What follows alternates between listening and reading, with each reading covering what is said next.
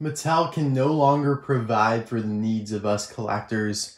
So we have to we absolutely have to. Like, it is 100% necessary that we resort to customizers out there like Shane Cooper to feed us. Like, we're starving over here, Mattel. There are so many things you could do for us. You could just absolutely bamboozle us and inundate us with amazing cars that appeared in the video games, Cars tunes, and the Pit Crew, and yet you don't. So thanks to customizers out there, we are able to be blessed with these gorgeous, idyllic customs from the Cars video game. The very first one that had a ton of paint jobs for a ton of characters. And Shane Cooper, I'll leave his contact information in the description below, made these two. I have like a whole list of customs that I would love to be made that Epic Green Thunder actually put together, who's a YouTuber and Collector's Link. And so I just send them to people, and like, I'm like, hey, you know, pick whatever you want. I'll pay you to make it. Whatever you think's easiest, like, it doesn't matter to me. Just please do something.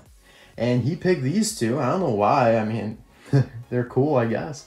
I mean, I would have been indifferent between all of them, but these turned out just gorgeous. They are beautiful. I'm going to just say right off the bat, my favorite is this Ramone here. The King is awesome too, but the Ramone just looks so pure with those flames. I can't wait to get into them here. So I don't really have anything else to say. Shane Cooper is a beast. Please contact him if you want anything made. He's super ambitious and gets things done. I also got a few other customs from him as well that I probably will be showing off in a future video. But anyways, I do want to put a picture from the video game of each of these guys on the screen there. So there's the King. There is a decal on the hood there, but I just didn't really know what it was at the time. I didn't have access to like this one piece of concept art. So that's on me. That's why Shane Cooper didn't put anything on the hood. Honestly, it looks really good though without anything. It looks cleaner.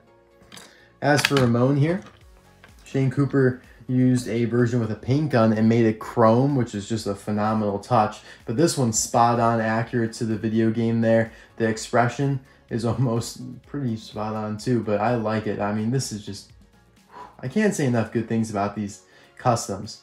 Some of the best I've ever seen. Like the gloss finish that Shane Cooper did on it is just really smooth. Everything looks perfect, pristine. And I just can't wait to take a closer look at them here. So we're going to save Ramone for last just because he is my favorite. Now the King has a nice, pretty basic standard expression. I will pull up our typical King here where he's looking off to the left, which is our right, or his right, our left. This one's a little bit more centered. His mouth is down there too. A lot of people call this like Blue Angel or something because these kind of look like angel wings or something, like the wings of a phoenix. I don't know. I don't really know what I'm going to call it yet. Maybe you guys could let me know in the comments below. What would you classify this paint job of the King as? There were a few others in the video game with these same decals, just different color schemes. But I really like the blue, yellow, two-tone kind of contrast. It's almost like the University of Michigan Wolverines color scheme, which I actually despise that school, but still, it's a nice little color scheme. The reason I despise it is because I go to Notre Dame. Anyways, light year tires, silver rims, just so well done. I almost feel like I shouldn't be touching this because it's so pure right now. Everything looks really good. So use a Chinese car for this one, as you can see there by the base. Wow. Just soak it all in, guys. I like how this bottom stripe here is like a darker yellow too. It's like an orangish yellow, whereas the top is just, you know, straight, vibrant yellow. Very, very nicely done. And it's nice to see the King in something a little bit more fun, because, you know, we've only ever gotten him in his typical Dynaco paint job. And that makes sense, you know, that's all. When he's appeared in the movie, we obviously got this metallic version here, and then the silver one that Mattel did in 2020. Those are pretty much the only variations we got, aside from the damaged version. And then I also did a custom, oh my god, I just noticed, look at how bad the decals on this guy are cracking. Look at that. Whew. Good thing this doesn't really mean a whole lot to me. I mean, I'm a little upset about that. Jeez, this guy is just coming apart at the seams. Look at that on the roof there. It's like a spider web. I wish it was a spider web. Still haven't found that spider, by the way. I was telling you guys about in that one video. Still haven't found him. We're still out here. He's probably watching us right now. He's probably listening. He's like, I'm coming for you. Anyway, moving on to Ramone now. So we don't really have too many Ramones with like big boy flames like these. Obviously, the original purple Ramone has flames, but they're a little stringier, a little smaller. These are much thicker. And so I don't really have a good Ramone to compare them to. We have the Ghostlight one, which probably is the most similar color scheme. I don't know why I pulled out the red one. I don't know what I was thinking. And then Intro Ramone's also a similar color scheme, so I guess I'll keep them out. But I like the expression a lot. I like how the eyelids really fall over the eyes there to kind of give them a sleepy look almost, but it just kind of makes them look a little bit more low and slow. Like that is the epitome of low and slow. I love how this dark blue drips onto like the bumper there. That just looks really cool.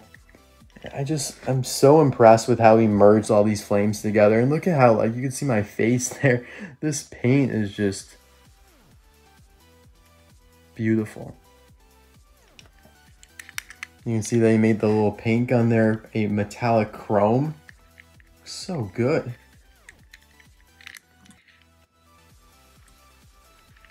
So cool to have something from the video games. You know, I've got a few things. And then here we have Ramone, licensed by RMNE. A little chrome there on the back too with some white. Looks really good. But yeah, I've got a few things, but not a whole lot. And so to kind of build upon that and kind of create a little video game diecast universe is pretty exciting. Hopefully I'll be able to get some more customs of video game characters or paint jobs in the future. Like, I'd love to get some of the characters, you know, like Lenny, Barry, Sonny, whoever the other, Vince. You know, maybe the monster trucks. Like, I'm gonna try and get those, but they would just be so difficult because there's nothing to go off of. Like, there's no base model. Like for Gudman too, would be amazing. But like, how do you make that? You almost have to like take a different brand of a car. You have to almost take like a Matchbox or something, which even then, you're like risking it. Like, how good is it gonna look at that point? But anyways, yeah, that's pretty much it for these guys. I just wanted to really share them with you, because I am very impressed with how these turned out, and I can't wait to share some other customs with you guys. I have a bunch that I haven't even shown on camera. I haven't even posted pictures of that I have that are just great, and the people who made them really deserve some attention. But again, shout out to Shane Cooper. Thank you so much for these. You did a great job, and I'll definitely be coming back to you for more in the future. I will see you guys soon for another video. Bye now. Oh, and let me know which one's your favorite in the comments below.